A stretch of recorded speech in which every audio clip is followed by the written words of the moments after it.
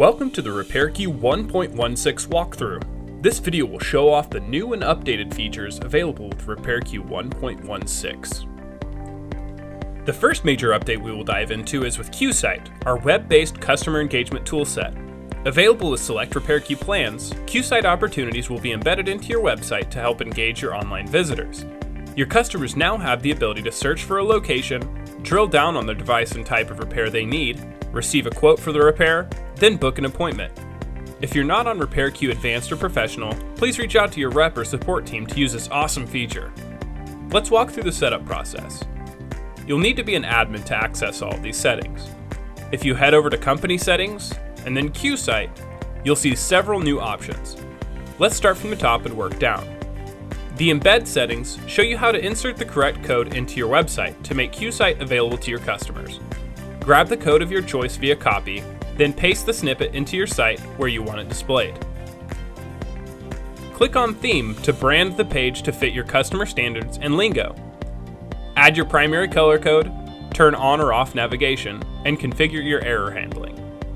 Locations allows you to set a map search range, number of returned locations, and a few content options.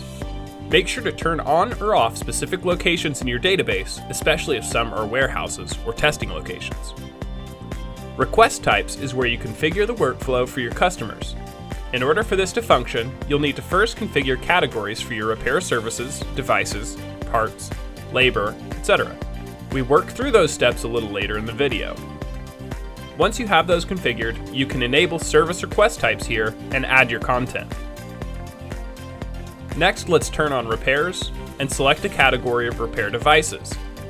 If you have added images to those categories and catalog items, flip the switch to show those images. Set up your content however you'd like. Now if you set up compatibility in your catalog so that only certain repairs are connected to certain devices, flip this switch, specify what you want shown, and adjust your content. Once you're all finished, be sure to click Save. Next, click Contact Form to adjust the content displayed when requesting info from your customer, and click Save. Now click on Quotes. If you want your customers to see prices for the items you've selected to show on the previous request type settings, flip that switch and set up the displayed content.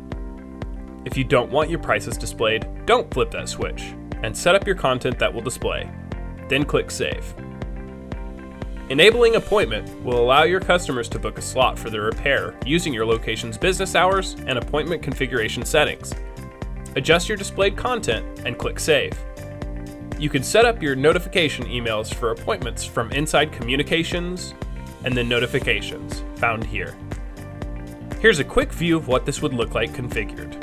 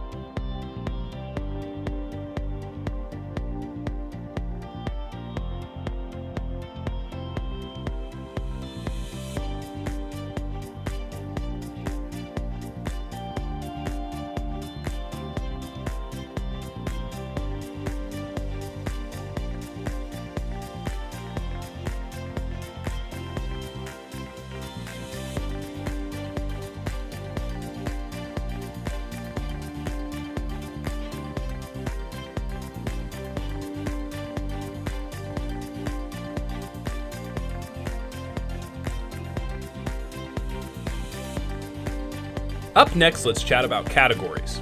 Categories give you the ability to create multiple trees and grids within your catalog. Organizing items with categories and leveraging compatibility helps organize a diverse repair shop's catalog of services and parts. One visual use case for this is with Qsite Opportunities, referenced earlier. Another example is for using category drill downs when adding repair devices, trade-in items, and ticket items at the point of sale. There are two ways to access them. We will check out the visual item grids first, then head into the trees after. If you have admin access, head over to Company Settings, Catalog, and then Item Grids, and you'll see the default category grid we've loaded for you. Select any item and you can drill down into each subcategory. As you drill down, you'll see the breadcrumb navigation changing, allowing you to go up as many levels as you want. To create a new category or subcategory at any point, navigate to where you want to put it, click the plus icon on the right side, and select Category. Give it a name in a priority order, attach an image, and save. Once you're at the end of your line, you can attach certain catalog items to that subcategory by clicking the plus, and select Catalog Items. Filter however you want, and select all you want to add. Now when you, at the point of sale, or your customers on your website, drill down through the grid, the correct items will populate for them. Categories can be built with multiple layers, which we call trees. Within each tree, multiple branches can be created to help organize things. In repair shops, common variables could include manufacturers, models, colors, or service problems. Head over to Company Settings, Categories, and then Category Trees to see the tree layout. Use the arrows to show or hide categories or trees. Click the pencil icon to edit, and use the plus button to add new ones. You can also drag and drop categories and catalog items into new places. We provided a good number of default images for different types of devices, services, and parts, but click Category Images to manage your library. One last place to manage categories and item grid is from within Company Settings, and then Tickets, and General Settings. We've shifted a couple of miscellaneous settings around and created this new section specifically for this release. You'll find settings for each ticket function to use on the grid, and to specify which parent or root category to start with. Make those selections and you'll be set. Here's a quick demo of how this looks when building a repair ticket.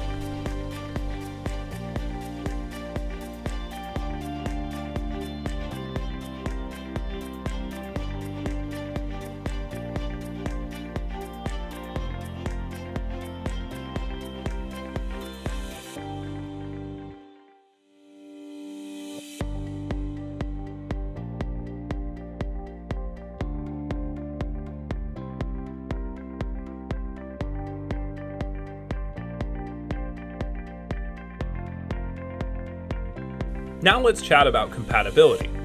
With 1.16, you can now use catalog item compatibility to associate a parent catalog item with one or more compatible children catalog items. You can enforce business practices and decrease ticket transaction time by eliminating non-compatible items. Compatibility can be set up for devices to enforce compatible services, parts, or other items, and compatibility can be set up for item bundles to enforce a restricted list of items that can be bundled under any parent item. Let's walk through setting this up. For my example, I'll mark iPhone XR parts and services as the only items compatible with the iPhone XR. If you have catalog item add and edit permissions, head over to your catalog. In my example, I'll locate the iPhone XR using the filters, then click the new link icon to pull up compatibility. You'll find tabs for services, parts, and other. Click on services, then you can search for the iPhone XR services in the box, or use the advanced search to drill down and attach your services, screen replacement, battery replacement, rear camera replacement, etc. Once you're done there, click Parts and locate the compatible XR parts, LCD digitizer, battery, rear camera, etc. If you need to remove any items, click the red X under Actions.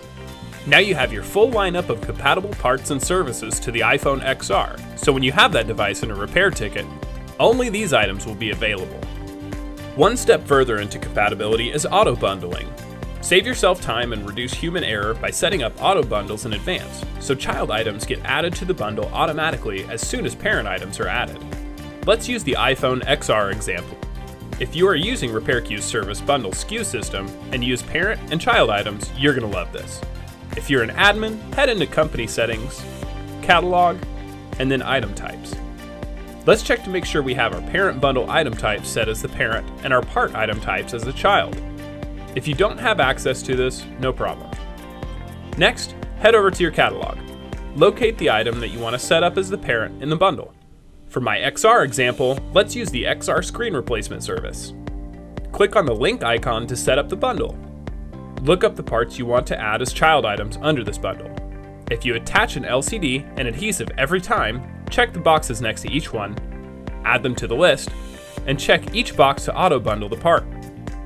Now we'll head over to a repair ticket with an XR as the repair device and add my XR screen replacement bundle. Check it out. The screen and adhesive are in there too. There are many other ways to utilize this feature, so get creative. Accessory bundle sales, warranty bundles, device bundles that come with a charger, screen protector, whatever you can think of. All contact and customer forms have a new interface designed to speed up customer intake by focusing on satisfying required fields as quickly as possible. The General tab is what you see first, which includes required info plus a couple of other key items. Other profile info can be found in the other tabs. As you fill out the form, RepairQ automatically checks for an existing match to prevent duplicate records. To help your staff focus on the right steps after identifying a customer, we created a new Open Item Alert, which loads any existing transactions or opportunities that are open for a customer to continue or convert. This feature should speed up customer intake and reduce duplicate tickets. In addition, this feature helps you maintain accurate opportunity conversion rates for quotes and appointments. You may have some customers who constantly have open items that you may not wish to be alerted of. Simply head to their profile, click the Miscellaneous tab, and check the boxes for the item alerts you'd like suppressed. We've also added a few updates to the invoicing module. If you're on a plan that supports billing agents and invoicing, these will benefit you. Currently, when you create an invoice that has more than 100 or so tickets attached to it, the time it takes to load, process, and remit payments is pretty long. With 1.16, we've improved performance and scalability for large invoices. In addition, you're now able to manually input the payment date and revenue date if you'd like them to be different than the current date. Payment date is the day that will show as the transaction date in your cash flow records. This date must be on or later than the date the ticket was advanced to waiting for payment. Revenue date is the date in which the revenue and sales are accounted on. If you want the sales for these tickets to be counted in the previous month that ended while waiting for payment, you can enter a date that is on or later than the date the ticket was advanced to waiting for payment. There's now a new appointments dashboard in Business Intelligence. If you have access to the analytics dashboards, you'll see the new dashboard. We've also made some adjustments to receipts and invoice print settings to more clearly reflect the available options. We've added a billing agent filter and column to most of the accounting reports. Quotes can now be attached to appointments for opportunity conversion through Qsite. The announcement settings received a Select All Locations option, which will allow you to create an email or dashboard announcement for all locations with a single click. The integrations page from within company or location settings has been revamped. You now see a separation between the integrations that are currently enabled and those that are still available for use. A few other minor tweaks have been made, so be sure to see the full release notes in the community under the Development Updates section for a full list of everything in this release. We hope you enjoy 1.16.